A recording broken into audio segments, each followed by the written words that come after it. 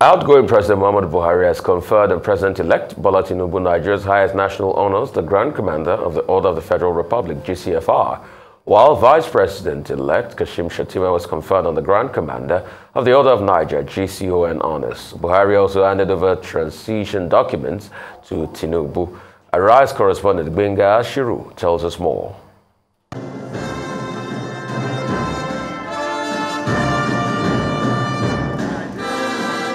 It's always an inspiring and worthy feat when honor is given to whom it's due. More gratifying when it happens to be the highest national honor, the Grand Commander of the Order of the Federal Republic.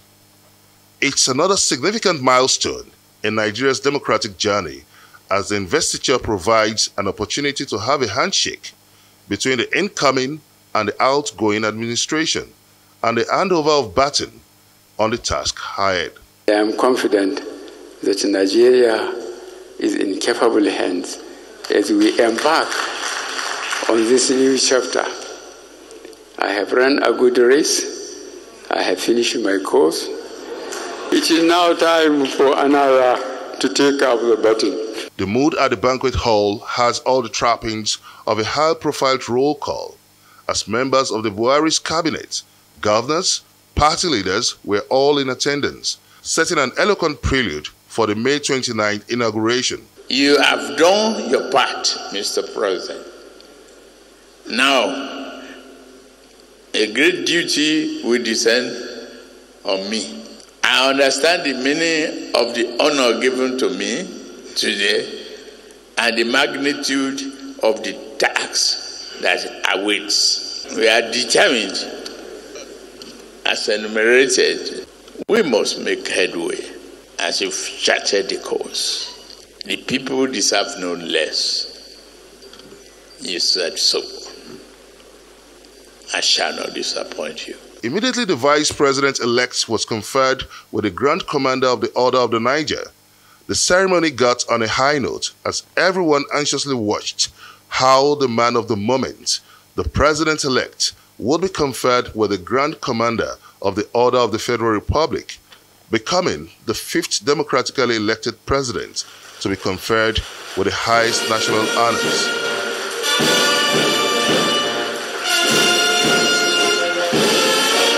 For the president, he may have had a good race and in a hurry to pass the baton to his successor.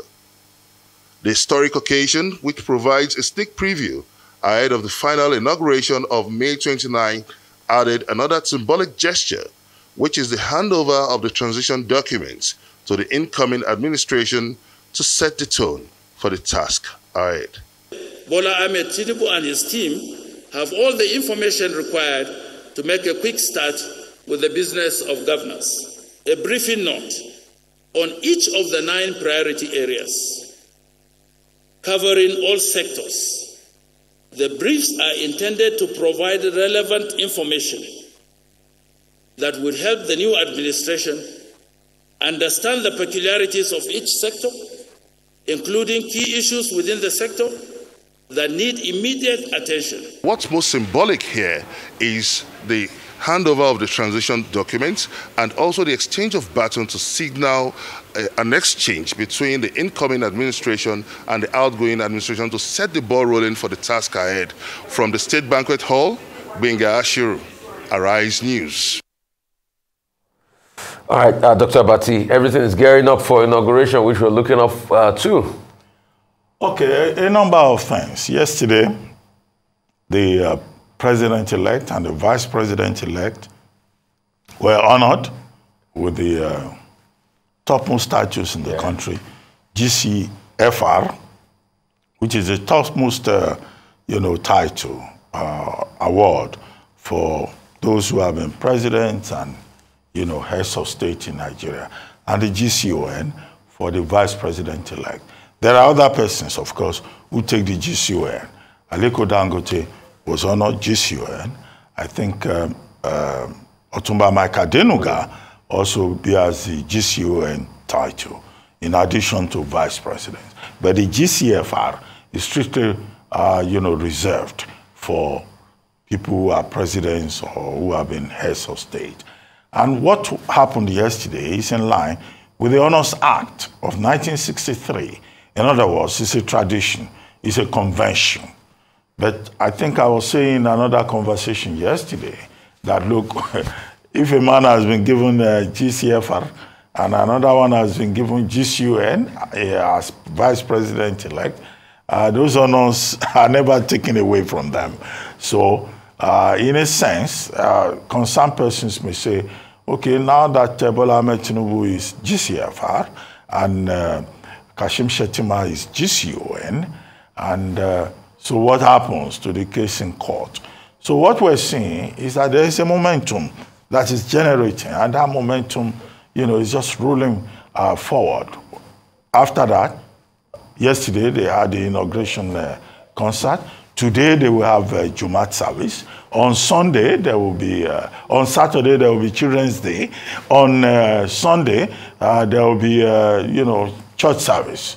I guess, the two persons, president-elect and vice president-elect, will show up at the, at the church service, interdenominational, service in Abuja as observers, but they will be there because it's part of the program. So there's a momentum that is already rolling ahead. Maybe, perhaps, there's an argument, being pushed that people can just, continue to push after this process is concluded, which is that, look, it's better, perhaps, to conclude litigations, election petitions, before anybody is inaugurated.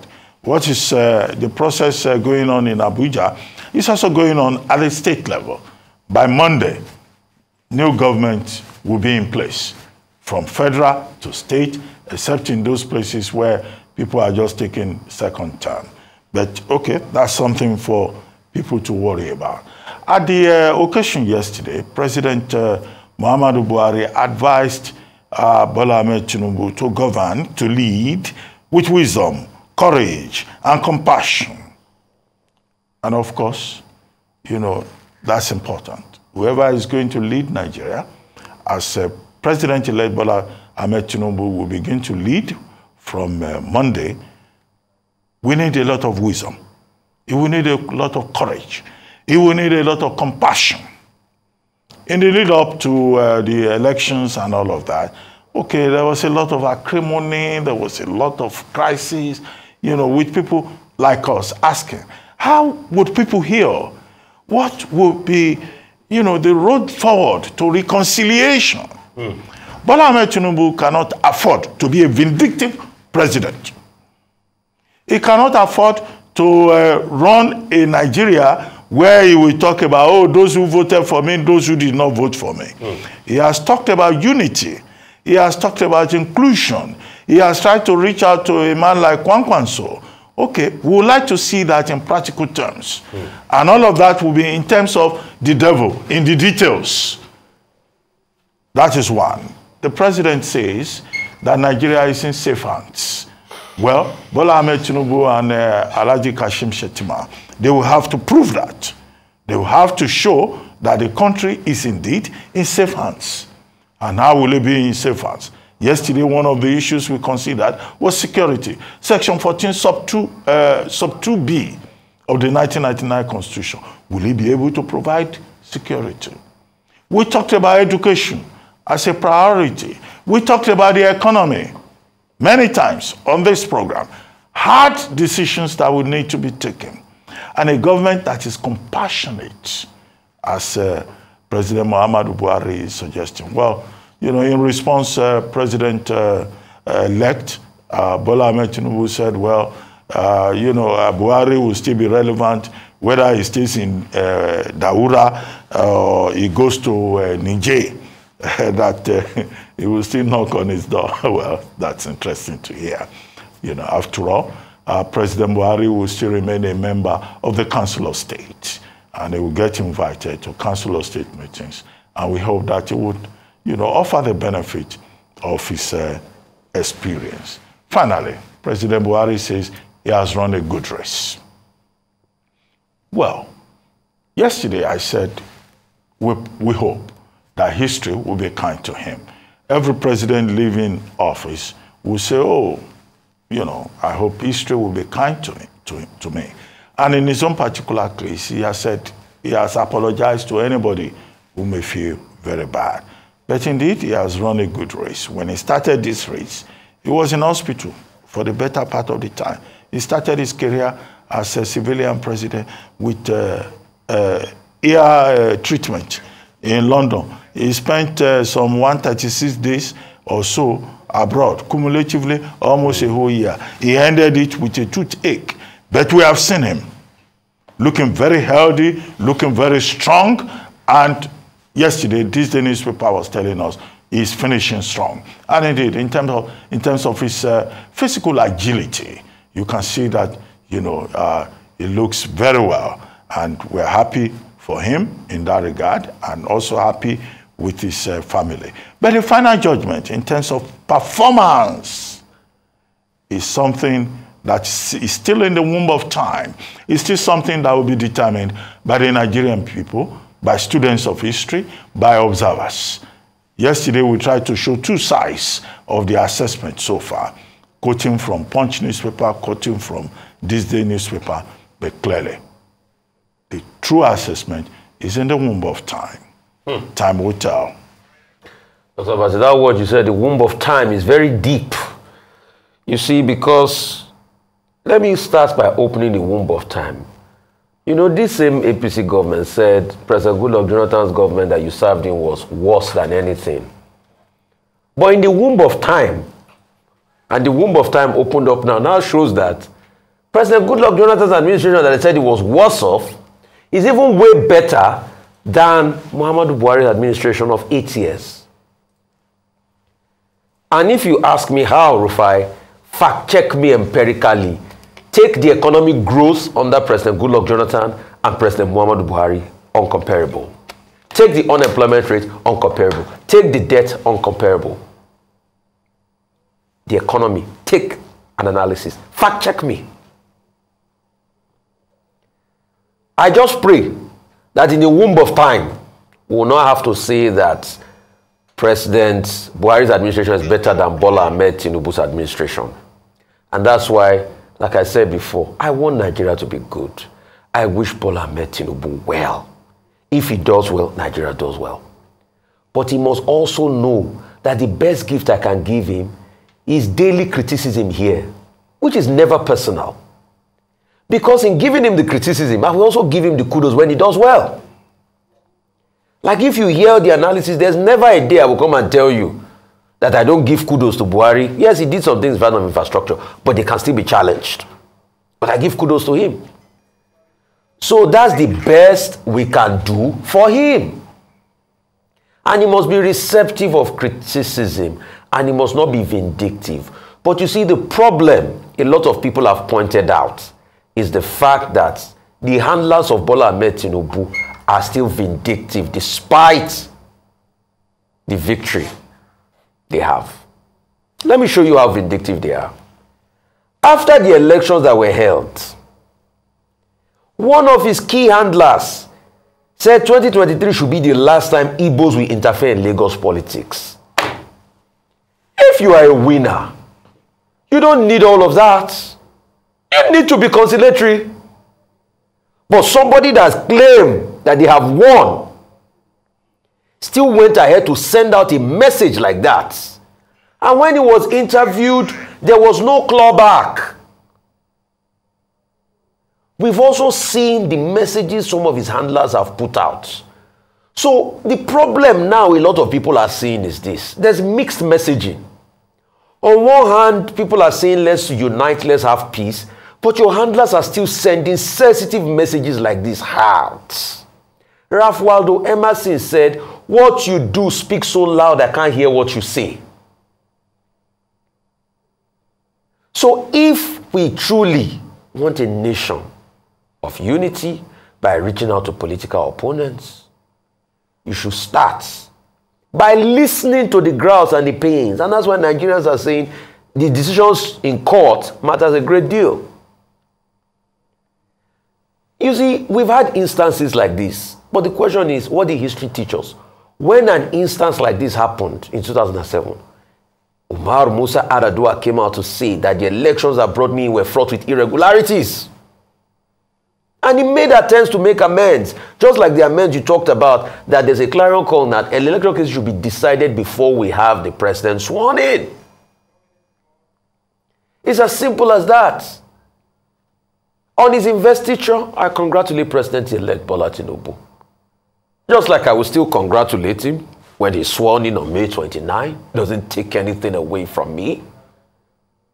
As long as he's president of the Federal Republic of Nigeria, he's my president. But that does not stop me from criticizing when he goes otherwise, because my criticism is my submission to national development and growth.